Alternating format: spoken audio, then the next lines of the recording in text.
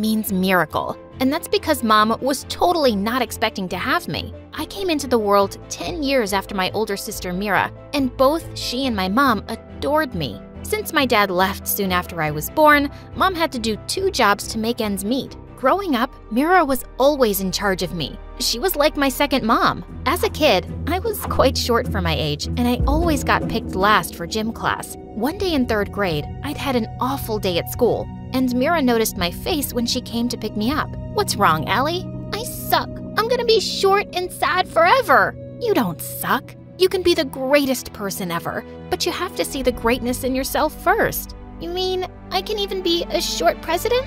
"Of course. Lots of presidents are short, and you're still growing, love." Mira was the most beautiful girl in the village, and whenever we walked on the streets, boys would be falling over themselves to get her attention. But I was always there to save her. "Mira, please marry me." "Buzz off, bozo. Mira and I are gonna live together forever in our candy castles. No space for boys, right, sis?" Right. Everything in our life was great until one day in 7th grade, I came home to see my mom, Mira, and some strange man in the living room. I'd never seen Mira look this happy before. "Allie, I'm getting married." "Wait, what?" My heart stopped as I looked at the man holding her hand. "You can't get married. What about me? Plus, that man is quite ugly."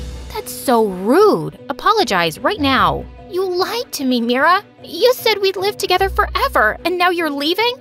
I can't believe this." I stormed off to my room and wouldn't speak to Mira or Mom. I wouldn't even join in any of the wedding preparations. I knew I was making Mira sad, but I was too heartbroken to care. After the wedding, Mira got ready to leave for the big city, and I watched her from my window. When she got in the car, she turned around to look up at me and blew me a kiss. Suddenly, the car started moving, and I raced downstairs. I couldn't let her leave without hugging her goodbye, but the car turned a corner and disappeared. It was too late, and Mira was really gone. While Mom would be away at work now, I'd be alone at home after school, and I had to find a way to keep myself busy. I started writing, mostly to vent my feelings and miss Mira less, but soon I really began to enjoy it. 2 years went by, and when it was time for high school, Mom gave me some surprising news. She told me that she'd been saving up to send me to a fancy school right outside of the village. "But that must be really expensive, Mom." "I can manage it, don't worry.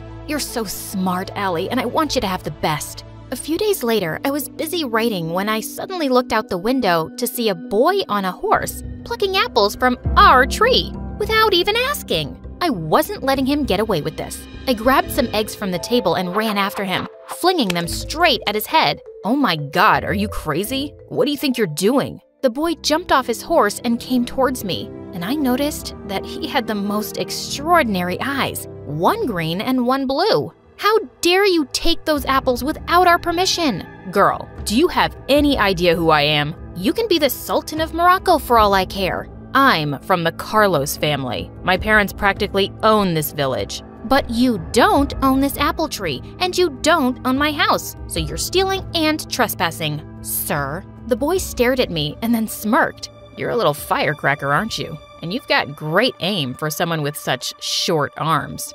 Before I could reply, he dropped the apples and walked off. Ugh, just wanted to punch his face with my tiny fists. But if he was telling the truth, the Carlos family did own the village, and I hoped I hadn't gotten me and Mom into trouble. A day before my new school was starting, I was beginning to feel more nervous than excited. The place would be full of rich kids, and I'd really stick out in my old clothes and shoes. But that evening, a huge package arrived at our door. I opened it, and inside was the most beautiful jacket ever. First days can be hard, but never forget how amazing you are. P.S. I'm sorry I missed Christmas again. Love, Mira. I was so happy I had something lovely to wear. Mira and I rarely talk these days because she hadn't visited once and now had a baby that always kept her busy. But I couldn't be mad at this gift. I walked into the huge school building feeling confident, and my first day was actually going great until I went to the cafeteria. I just sat down at a table when suddenly someone pushed my head straight into my food. "Sorry, this table isn't for losers." As the kids around him snickered, I felt angry and speechless. I got up to leave when suddenly a boy appeared, the apple thief. "Guys, you mind if I sit here?" Of course not. Please, join us." Well then, my friend sits with me. He gently took my arm and led me back to the table. I played along with his act, but as soon as recess was over, I turned to him. "You didn't have to do that. I can take care of myself." "Oh, I know that. Look, we didn't get off to the best start, and I'd like for us to start over. So, what do you say? Friends?" "Okay, if you insist. Friends." His name was Julius, and he'd been studying in the city, but he had returned to the village to help his father with the family business. I started hanging out with him and thought he'd be rather spoiled, but he was actually quite sweet. And even though he was new, he was soon one of the most popular guys in school. Everyone wanted to be his friend, and they all shot me weird looks. Everybody loves Julius. You could have your own fan club. It's not me they like, it's my parents' money. They're also wondering why you're friends with the poor short girl. Why are you friends with me, man? Because you wouldn't be fake with me, even if I was the Sultan of Morocco. By the time high school was ending, Julius and I were best friends. I secretly had the biggest crush on him, but I would never say anything. I knew he'd never see me like that. One afternoon, I was walking back home after some errands when I spotted Julius in the park with this really pretty girl on his arm, and I felt my heart sink. Julius waved me over and introduced the girl as his dad's business partner, Sabrina. He asked me to join them as he showed her around, but I muttered some reply and quickly left. She was everything I could never be, and that hurt. For the next few days, Sabrina was stuck to Julius like a fly, and I made every excuse I could to avoid them. But one day when I was home alone, I heard a knock at the door and found Julius outside. Am I imagining it, or are you avoiding me? Why would I do that? I'm just busy. Busy or jealous? What? Why would I be jealous? Maybe because you have feelings for me and don't like seeing me with Sabrina? Jeez, you're so full of yourself. I don't like you, not one bit. You can marry her for all I… Just then, Julius pulled me close and kissed me. I love you, Allie. I always have, but I was never sure if you did. I do. I love you too, Julius. It felt amazing to be with Julius as his girlfriend. We graduated high school and had the best summer together. And then one day, Julius said he wanted me to meet his parents. I felt super intimidated by the idea, but it meant he was serious about me. I wore my best dress, but I still felt shabby when I reached their house. It was basically a palace, and I could just tell his parents weren't happy to see me. The dinner was going awkwardly, and in the middle, I excused myself to use the bathroom. But as I got up, I crashed straight into a servant carrying in the next course, and we both landed on the floor with food all over me.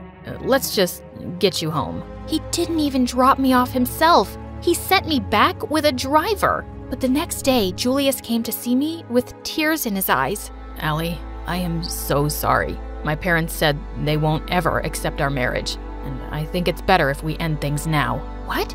Is that how you feel too, Julius? Are you ashamed of me? Of course not, but I don't have a choice right now. They'll cut me off, and I won't be able to take care of you. Listen, I'm leaving for London tonight, but I will write to you often, and I'll work hard, and when I've made something of myself, I'll come back for you, I promise. Why did the people I love the most always leave me? Allie, wait for me. I will come back for you. He kissed me and left. I cried for days, feeling heartbroken, but he had promised he'd write, and I decided not to lose hope. I waited for 2 weeks, but when I didn't get a letter, I walked over to the post office. It was a 3-hour walk back and forth, and the mailman told me he had no letter for me, but I continued visiting for a couple of months.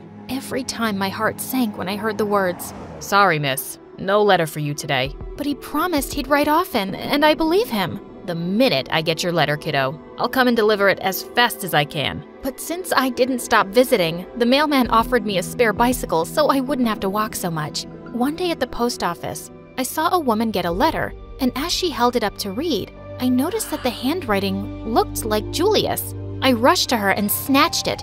That's my letter! But I was so embarrassed when I read it and realized it wasn't. The woman yelled at me and called me crazy before she left. Maybe I was losing my mind. And then one day, a man read his letter outside the post office, tore it up, and threw the pieces in the air. And I just couldn't stop thinking, what if he'd gotten my letter by mistake?